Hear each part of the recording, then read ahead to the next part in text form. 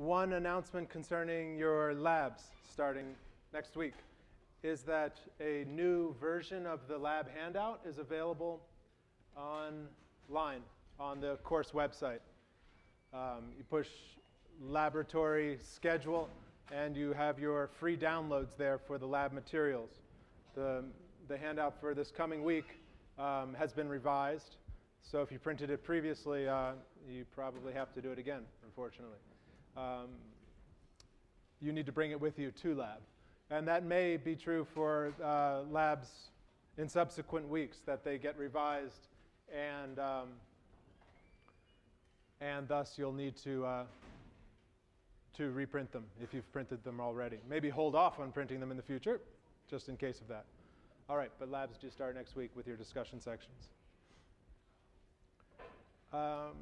With so much to cover, I'm going to jump right in. Office hours for the GSIs are now settled, and they're posted at 2013, and I think they will also be posted on the web. All the GSIs hold office hours each week. So when you look at that schedule and you combine it with the fact that I hold office hours and the other instructors in here, the other lecturers will hold office hours after lecture, you have opportunities almost all week to come talk to someone about biology. And what could be better than that? So please do take advantage. All right. Today's lecture is on community ecology. I'm going to actually start on the board a little bit here. I'm also going to make the next lecture on subjects related to community ecology. So we'll, as of next week, push the lectures back by one and combine two lectures toward the end. So I'm going to extend this one. We'll start talking about community ecology today, and we will spend Monday on it as well. I want to just wrap up what I was talking about on interspecific relationships last time. Give you a way to sort out the types of interspecific relationships I was discussing and the means by which I was categorizing them. Remember that we categorized our interspecific relationships based on the effect that they have on the participants. So if we consider, and I also realized watching the webcast for last time that my writing left a lot to be desired. I need to space it out more, so I'm going to try to do that. Effect on species 1. And the effect on a second species.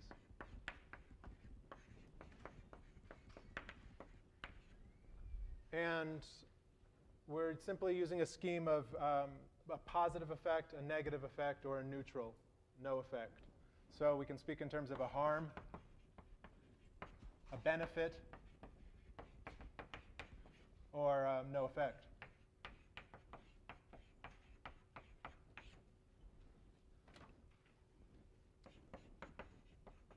And the same thing for the second species. Hope everyone can read this out in TV land.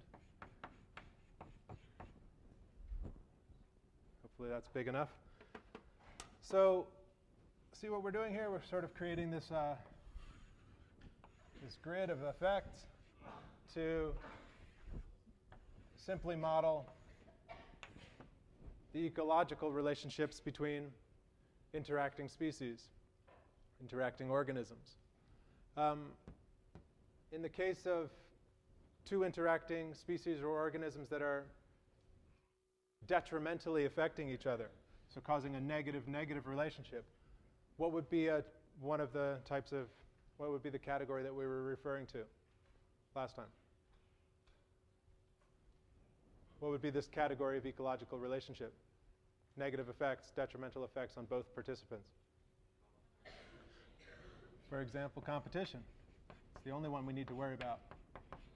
Competition, where both are harming the other. In terms of a relationship where one is harmed, but another is benefited. Predation, yeah. The other major class that I didn't discuss, and we can include herbivory under predation there, right? The other major category is parasitism. And that you probably won't be able to read on the web, but I'll say it for you, parasitism. So you can go back to refer to the slides from last time that you have as a PDF to look at my couple of slides on parasites. You have all heard of that, and you can read about examples in the book. I'm not going to review those slides. And then that would exist here too, right? Just in the opposite direction. And another major category that wasn't really a focus of study in ecology for the longest time. Really, it took off in the late 60s and 70s, and now it's a fundamental part of biology today, the study of what type of ecological relationship that is beneficial to both participants. Mutualism. It's funny, the history of that. I wish I could go into it, but there was a real strong resistance, an emphasis on competition and a de-emphasis on mutualism. In my slides that I gave you as a PDF, I have many examples, including many examples of mutualistic relationships, including nitrogen fixation in plants, where bacteria are associated with higher plants in fixing nitrogen from the atmosphere, which is shunted to the plants, or the phenomenon of lichen. Lichen that you're familiar with from growing on trees and rocky surfaces as a symbiosis, a mutualism between a fungus and an alga, or a cyanobacteria. Pollination systems, where a pollinator gets a reward from a plant and serves as a reproductive, as a vector for reproduction for the plant. Pollination systems are types of mutualism. Mycorrhizae, a whole huge number of mutualisms that could be discussed, all of which are critically important in sustaining ecosystems.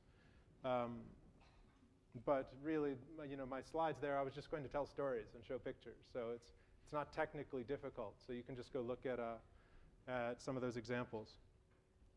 The other one that I want to highlight here is the phenomenon of one organism benefiting and the other one not really being affected at all. What is that? Commensalism. And the example that I would have used and concerns a bird I brought up earlier in the semester regarding its dispersal to the New World. Remember the cattle egret? It's the one that rides on the backs of big mammals like buffalo or elephants. And as the substrate is disturbed and insects are kicked up or lizards are maimed and easily picked off the ground, the bird goes and gathers these things. The big mammals don't really mind the little bird riding on their back, it doesn't seem. They're so big, it's just not very weighty. If they get tired, they could flip it off with their tail, I guess. And maybe this is a good example of a case where maybe those buffalo should know about the pride of lions on the horizon. And those birds are going to more readily see that pride of lions than the buffalo themselves. So this highlights a case where a commensalistic relationship may turn into a mutualistic relationship, and that these categories are very dynamic over the course of a day, over the course of seasons, and we can't fix species into these various categories. And we'll see further examples of that today, how we can't fix species into firm categories. In biology, things are so dynamic and fluid, and boundaries are so fuzzy so often that we need to be flexible with our definitions. So no effect and benefit, no effect and benefit. This would be commensalism. I'm not worried about this phenomenon of one species being harmed and the other not being affected. Some people call it amensalism, not a major category of interest. And no effect, well, that's pretty boring. Let's not talk about that either. Okay, so that should wrap up the things we were talking about last time. So let's get into our new material for today.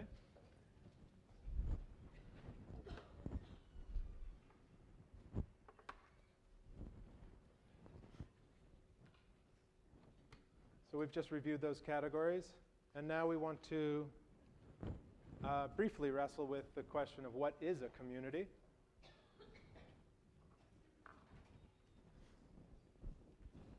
And then we will explore diversity metrics and the phenomenon of species richness and how it's measured. We will look at these categories of keystone species, ecosystem engineers, and facilitator species, particular types of species in communities that have a major structural role in those communities. And then we will finish with a discussion of the very important topic of community succession and focus on disturbance and its role, the role of physical disturbances in community succession. Good times. All right. What is a community? This is actually a very old question with an extremely rich history and a deep philosophical debates surrounding it. We won't get into all that, although it is fun. Basically, that old debate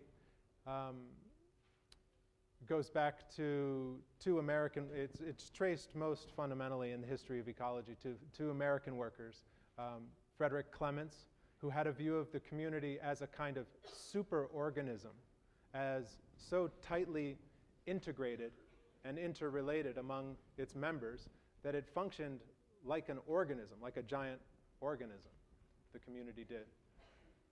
The counterpoint to that is a view of the community as a haphazard assembly of species that are present in a local area because of their separate relationships to physical factors primarily.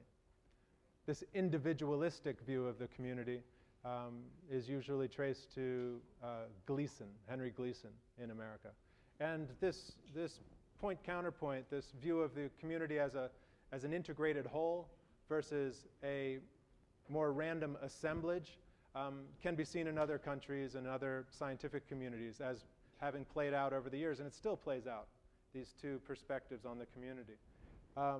We will move right down the middle between those viewpoints, hopefully. And for practical purposes, just define a community as a group of populations of different species living close enough together to interact. With our example here from this forest and a deer photoshopped into the front to give a sense of another species of organism. But in this community, remember that in the, it certainly looks photoshopped to me. I didn't do it. Remember that in the soils here are going to be rich in microbes and fungi and in various worms and invertebrates, the birds in the canopy, the deer, the wolves hunting the deer, and so forth. This is an integrated system of distinct species. That's a community.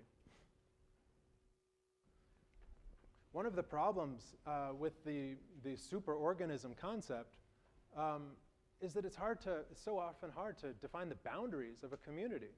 Where does it, I mean, if you look at, if it's a superorganism, like analogous to, say, ourselves, it's pretty easy to see your own boundaries, right? You have, your hair goes only so far and your skin forms the outer crust of your body. And it looks like you have this integrity as a single thing. Well, if a community is like that, where are its boundaries? One of the arguments against that is, well, let's take a closer look at ourselves, and we see that we're breathing in and out, we're radiating heat, we're certainly ingesting things from the environment and giving them back. So in a sense, our boundaries are actually a lot more fuzzy than are apparent at first glance. That's one argument for how a community's boundaries may not be apparently very firm, but in fact are real. But let's just be practical and say that the boundaries of the community are set by the researcher based on observed distributions. It's often a very practical thing. the boundaries of the community set in an investigation. I mean, it might be a tract of forest that's been cut at all the edges, and it's just a square kilometer of forest, and that's because there are roads all around it. Well, there's your community. It's bounded by the roads. It's often something like this. Here's a natural example of a community that does have a distinct boundary. Communities with really hard and distinct boundaries in nature are often driven by physical phenomena that underlie them. And in this case, this is a grassland in the distance with another area with much more rich in wildflowers. This is in California, where the wildflower-rich section is growing on serpentine soil, where it's magnesium-rich. And so these types of wildflowers, which require that, are able to grow there. The grassland area growing on a sandstone substrate don't have those minerals, and it's the grasses that dominate without the wildflowers. So a distinct boundary exists there between these communities. These are communities, right? I mean, it's not just a single type of plant. There are multiple populations, multiple species. The insects will be different here. The microbes will be different in the foreground than they are in the background system.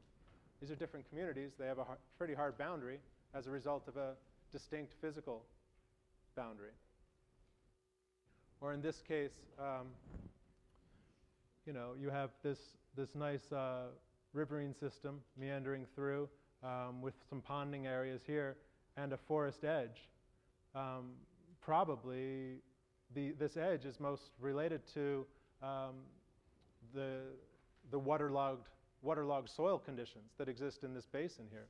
So these trees can't grow there because the soils are too wet. They're permanently wet, and as a result, there's a strong edge to that system. This could easily be defined as one community here, and this as a second riparian community here. This perhaps as some distinct community here, and so forth. With a pond community back here, separate from this flowing system.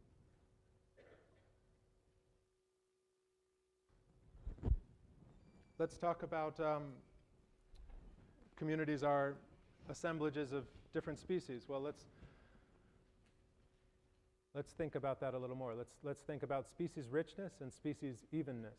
I got this figure from someone else. I'm not sure who actually originally made this picture, but it's fun. Those shapes with their colors represent individual organisms. The different colors, they're all the same shape. The different colors represent different species. Which of these systems is more diverse? Yeah, I mean, this one seems more diverse, right? Which one has more species? They have the same number of species. They have 3. They have the pretty green one, they have the brownish mustardy one, and they have this pale greenish one. They're different colors on my computer than they are on your screen. And this one has the same 3 species. But they're more evenly distributed in terms of their relative abundance. And you intuitively see that equals greater diversity. So species richness we'll just define as the total number of species in a community. Species evenness captures the relative abundance of individuals of these different species. Let's look at I think this is straight out of the 8th edition, this example. It's a good one. Same idea, where you have these 2 communities with 4 species. Both communities have 4 species in them, A, B, C, and D. And you're given the percent representation of individuals in the 2 communities here. They all form 1/4 each of the total number of individuals in community 1. In community 2, it's dominated by species A at 80%. How can we formally measure diversity here? Here's an index. I believe it's, sorry, I haven't looked at the 8th edition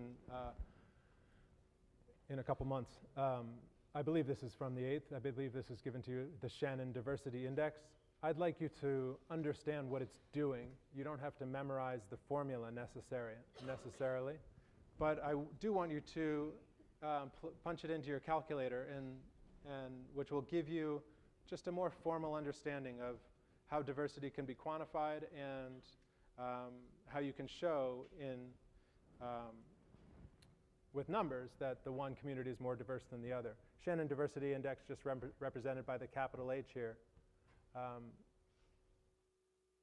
It's an equation that relies on the proportional representation of species A multiplied by the natural log of that proportion plus the proportional representation of B times the natural log of the proportion of B, and so forth, for as many species as you have.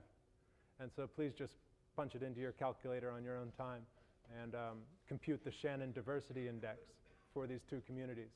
See what it comes out as. You'll just have to figure out how to do the natural log on your calculator.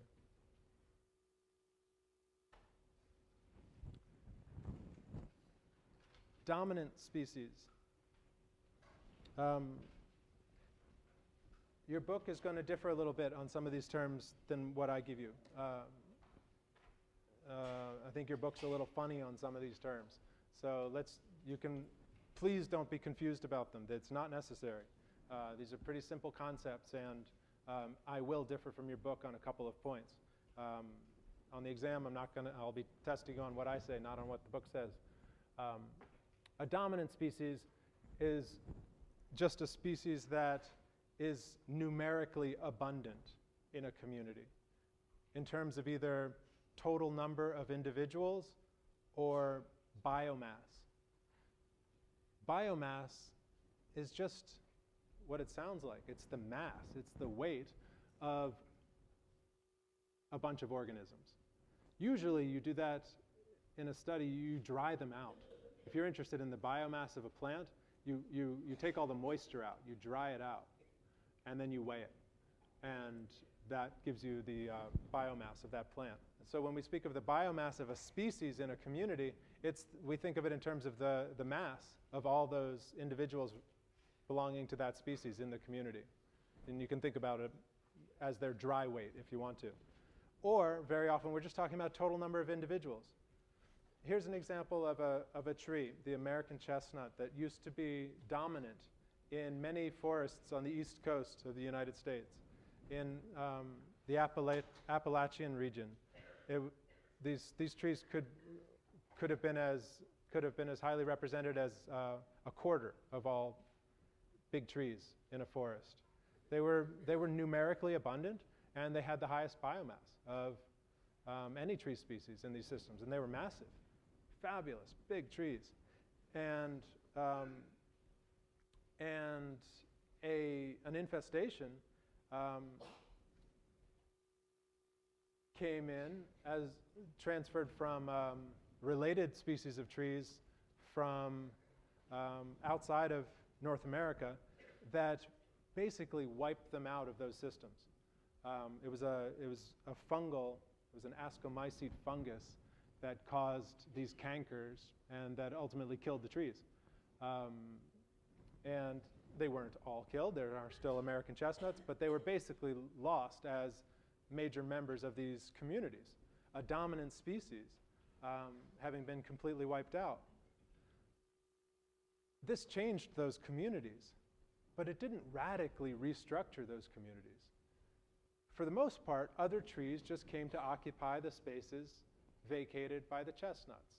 Other species that had been there became numerically more abundant. The chestnuts were often the tallest, the emergent trees, and so those trees took those spaces. You'll see why I emphasize that now, I think, when I talk about keystone species. A keystone species is a species that is not necessarily abundant, but it exerts a very strong control on community structure. So the dominant species is one that is numerically abundant, It has a big effect on the community just because it occupies so much biomass and space.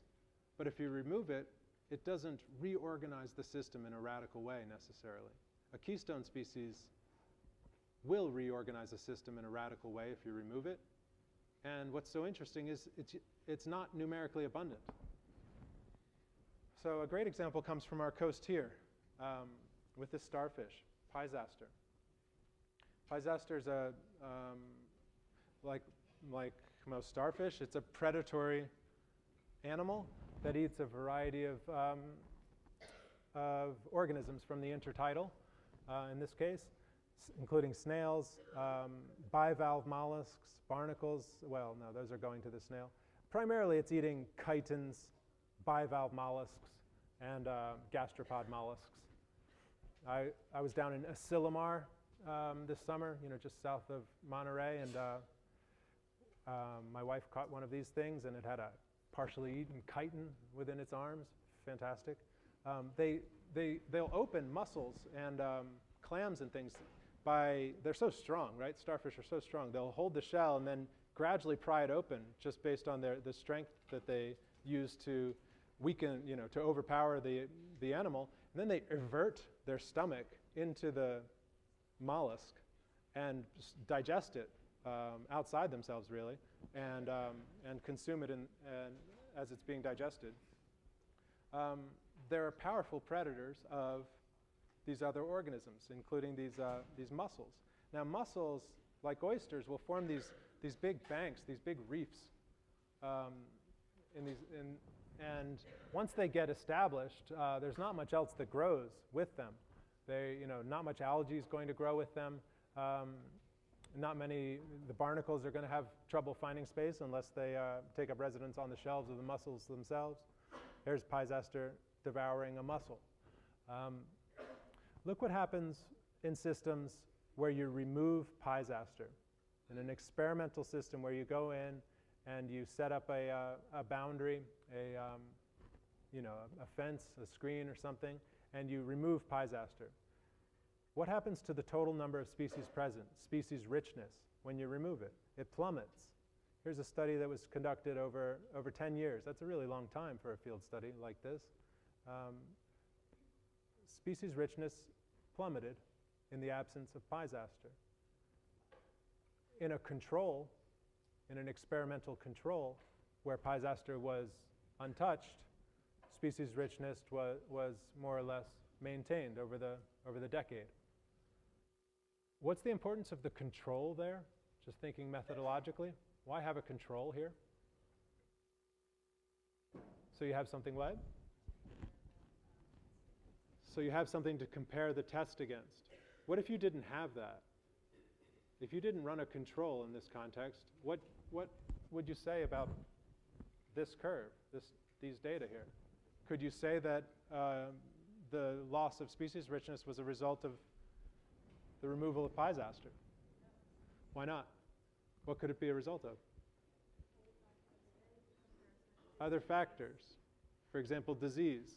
Yeah, that's what people are saying. That's great. Or climate change. Maybe the waters got really cold over that decade and the community was restructured as a result of changing water temperatures, or disease came in and just knocked everything down. So that's the importance of having that control, and that's really compelling data, that Pyzaster is playing a major structural role in that community. Another great example, local, is our very own fluffy sea otter. Sea otters actually eat starfish in some cases. They have very powerful jaws and gigantic teeth, and they like urchins and crabs and bivalve mollusks, clams, and they don't eat much fish at all. They are another keystone species. I won't spend much time on this. They form these in kelp forests. They reach their highest numbers in these kelp forests. They wrap themselves up in kelp so they don't float away at night and get eaten by sharks. And just because the kelp is a very rich ecosystem with one of their favorite preys, urchins, that themselves, these urchins, eat the kelp. The kelp is a brown alga. Why is the sea otter a keystone species? Well, an artificial experiment was run really because sea otters were so vigorously hunted because their fur is so nice. So they were hunted to the brink of extinction in the Pacific throughout their entire range. There were just patches of them up in Alaska, small patches of them, and a little bunch of them, like 20 or 30 individuals down at Big Sur, at Bixby Creek, under the bridge down there. Apparently the locals knew about it, but weren't really saying anything. And from that little colony down there, they've expanded throughout California, and the Alaskan population has expanded quite a lot as well. So they've really come back in many ways. What happens when you remove the sea otters? When you remove the sea otters, the urchins go crazy. And the urchins can wipe out whole kelp forests as a result of their appetite. They reproduce quite well in the absence of their major predator, and they can devour these kelp down to the base. And these kelp systems are fabulously diverse. If the water were more clear, they would be exquisite places to scuba dive. They're still pretty good, but it's just that the waters around here are not always so clear or so calm. But full of fish, full of microorganisms, full of other organisms, very, very rich communities that if you pull out the sea otters, which are not very abundant, you can lose these systems as a result of the increases in kelp, increases in urchins. A neat study from a couple years ago added killer whales, orca, to the mix. The otters came back relatively well, as I mentioned, around the Pacific Rim, but they went into sharp decline in some areas as a result of predation by killer whales. This seemed to have been a case of just a couple of killer whales developing a taste for sea otters, where it wasn't a primary prey. They learned that they could catch them pretty easily if they snuck into the kelp forests, and it was a nice little cookie treat.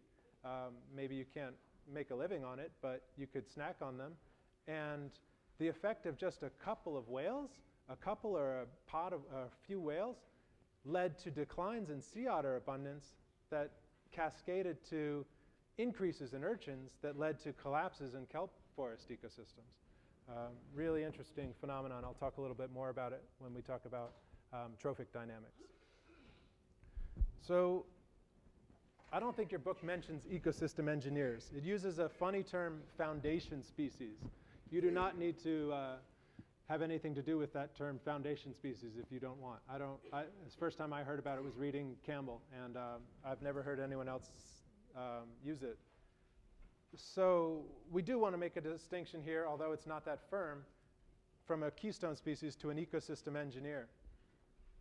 With an ecosystem engineer, think more in terms of the physical alteration of the habitat by the activities of the organism.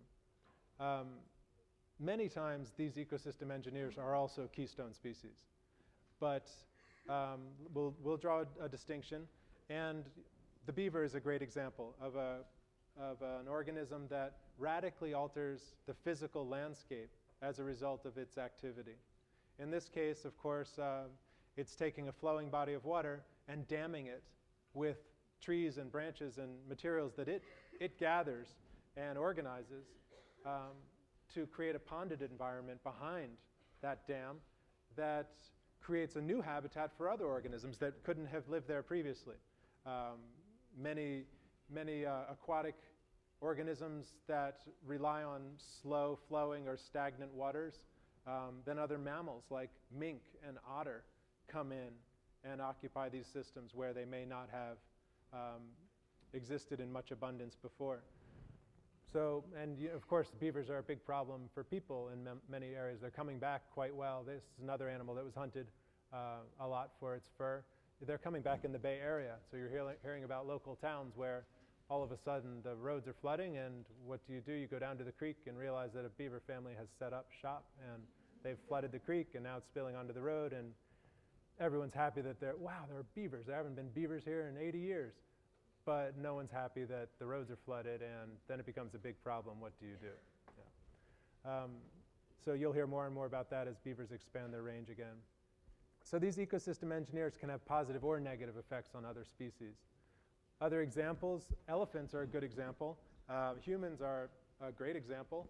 of a creature that tunnels and builds and levels things and creates a radical alteration of the environment that affects other species. Elephants knock down whole trees in the process of their activities, but they also dig wallows. They dig down to the water table in the dry season and create ponds for themselves to drink out of and to bathe in, and that creates a water source for a huge range of organisms that wouldn't have had access to water in that season. They engineer the environment in that way.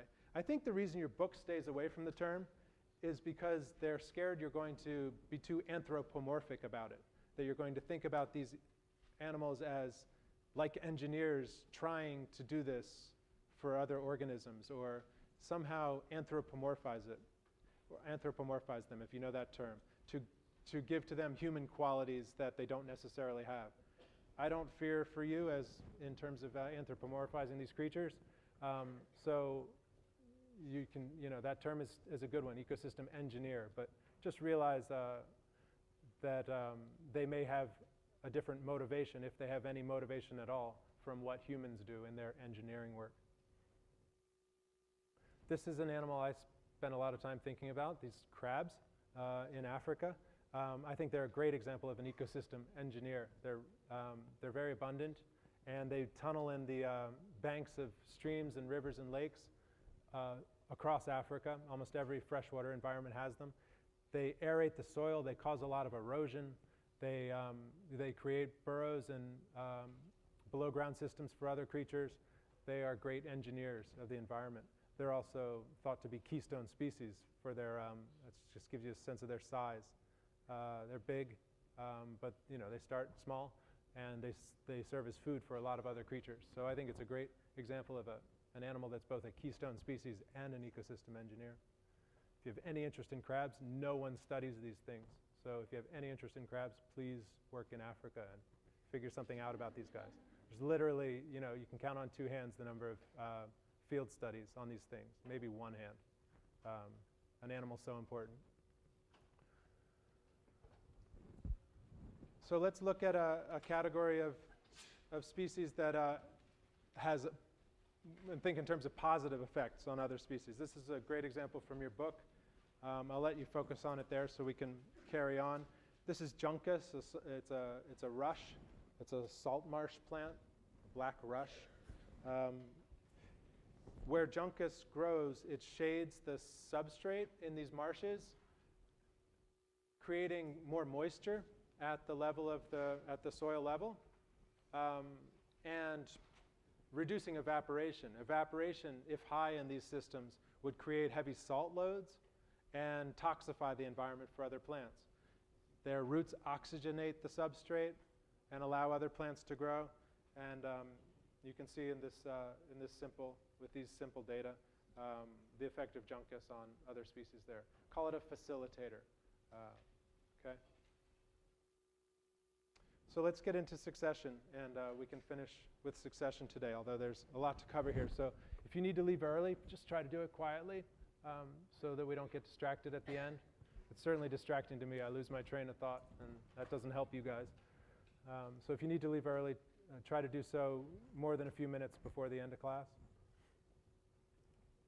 And then I'll get you out of here right on time. Okay, so succession. Let's define it in this way. The non-seasonal, directional, and continuous pattern of colonization and extinction on a site by species populations. So non-seasonal, not related to the seasons. Directional and continuous. So this is the turning of the seasons, right? We do not mean succession when we think about this type of cycling from spring to summer to fall to winter. And these changes, these are seasonal changes. With succession, we're thinking about something else. And succession is another part of ecology that has a great history. It's been intensively studied for a century or more. One of the first guys to study it formally was actually Thoreau, who I mentioned before, that naturalist. He was doing studies on succession right at the end of his life when he died suddenly. let me write a couple of things on the board and give you a couple of definitions here. So I'm going to consider a couple of types of succession.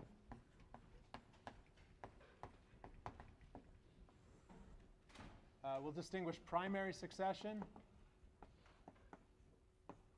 and just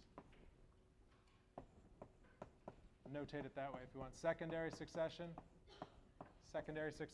and degradative, which is a word I have a hard time saying. Degradative.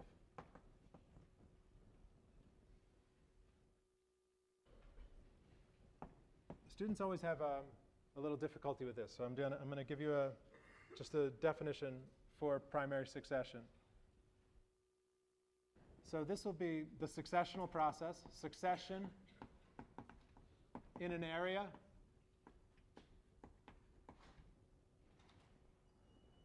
where no organisms are present.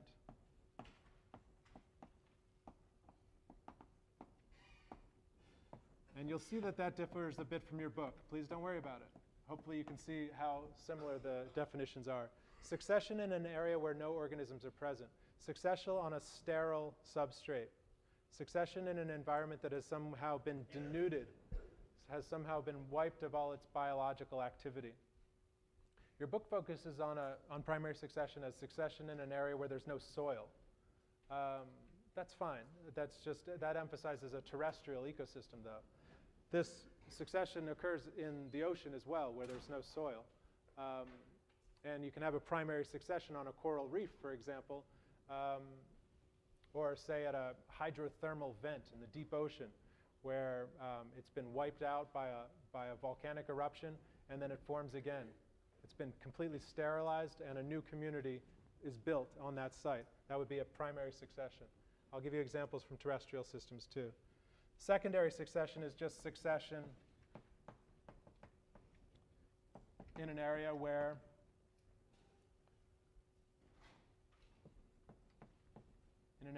a biological community is partially intact. And you won't be able to read that, so I'll say it. In an area where a biological community is partially intact. That's secondary succession. Degradative, what do you think that is? Degradative succession. Where might that occur? Any guesses? Think forensic anthropology or something like that. Degradative succession would occur in a what? Out of dead organisms, yeah. Out of, did I scribble a definition? Yeah, succession on or in dead or dying organic matter. Succession on or in dead or dying organic matter. So a human body goes through a successional process after death if left out, if left to its own devices. And that's how forensic scientists can date the time of death by the stage of succession of other organisms in that decaying body.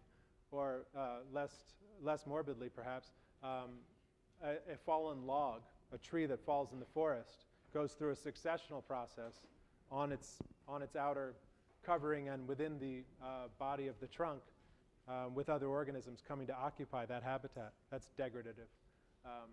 And we won't talk more about it.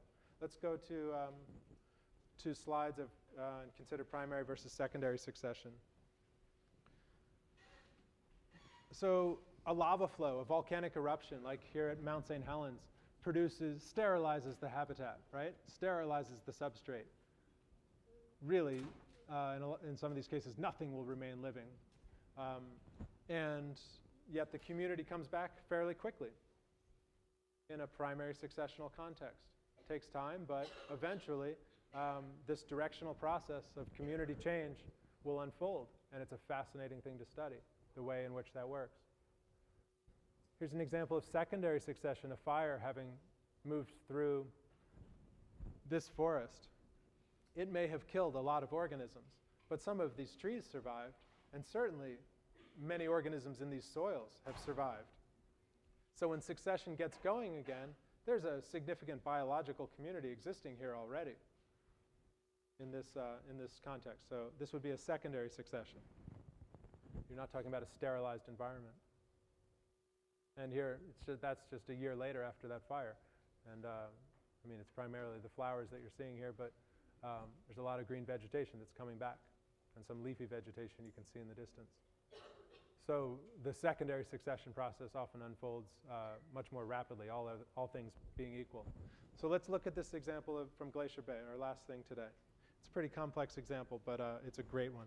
This is a case where succession takes a long time, so longer than the lives of most ecologists.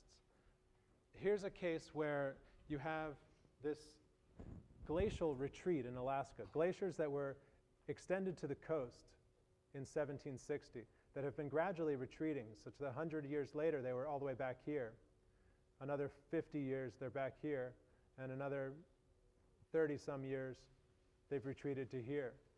So see how, as a result of this, you can study succession at a single point in time by these spatial differences that would exist in these communities, in these different areas.